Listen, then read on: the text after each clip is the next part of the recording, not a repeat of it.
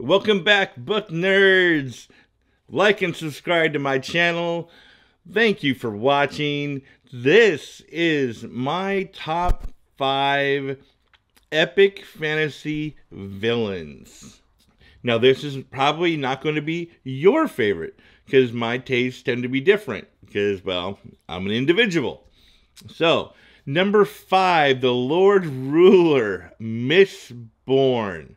Great bad guy. If you haven't read Mistborn, go read Mistborn. Number 4, dipping into classic Lord of the Rings, Sauron.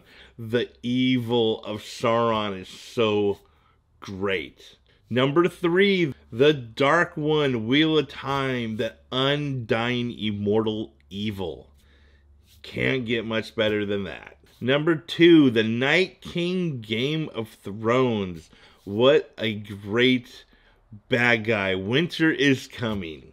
Okay, number 1. Now, I need to make a disclaimer for this one. If you haven't read the Stormlight Archive, then stop watching this video. Yeah, my analytics are going to hate you, but this is a huge spoiler for Stormlight Archive.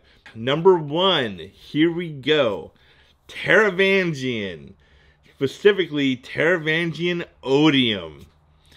Now, Ryas was a great Odium, but Taravangian is the main big bad in Stormlight Archive, and is my number 1 top pick for best epic fantasy villains.